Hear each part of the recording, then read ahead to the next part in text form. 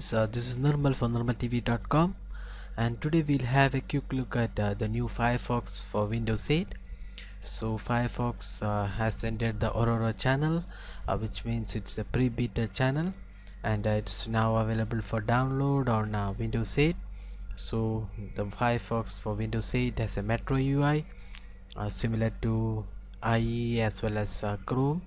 So now you can get the taste of Firefox on the Metro UI on Windows 8. So we'll have a quick demo of this new browser. So to get started, you need to make the Firefox Aurora as the default browser on your Windows 8. Only then you will be able to access the Metro UI. So this is required before you access the Metro version. So right now we have installed the Aurora Firefox for Windows 8 and made it as the default browser. So let's open the new browser. So you can see the Metro UI. It has the top sites listed here. This is based on your usage. Then you have the bookmarks and the recent history. At the bottom you have the search and address bar. So let's just open the blog.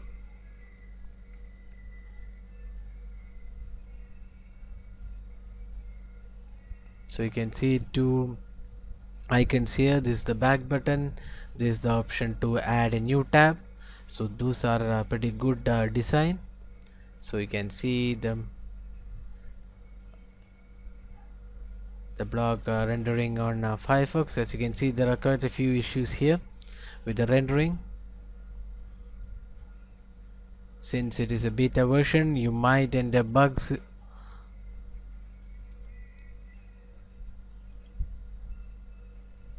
So when you right click on any area, you can see the tabs which are opened on this browser.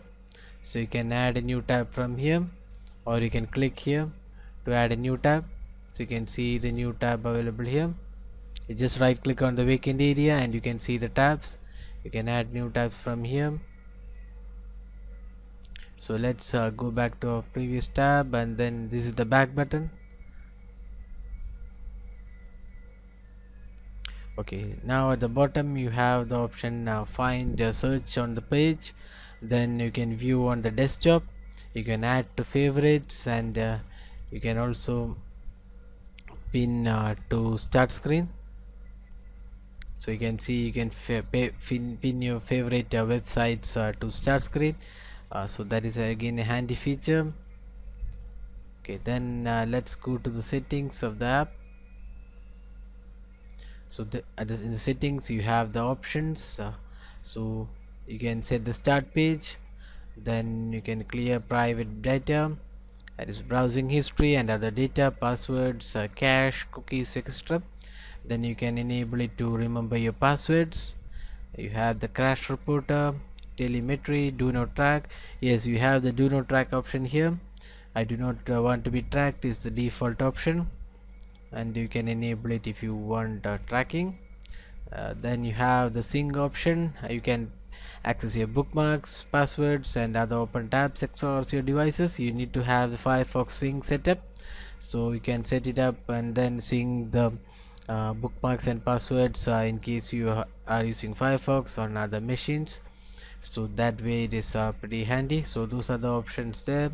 In the about you can see it's 26.0 alpha 2 version.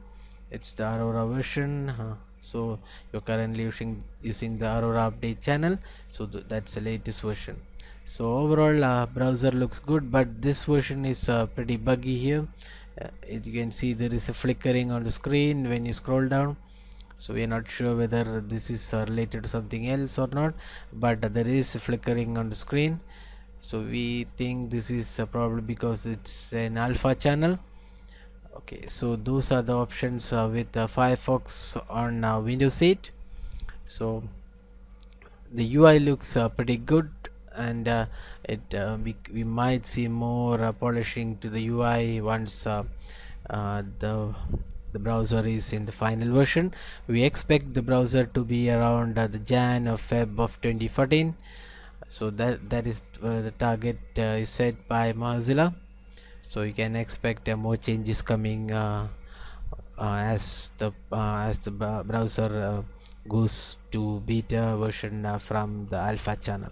So that's all, guys. Thanks for watching this video, and don't forget to subscribe to our latest YouTube videos by subscribing to our channel.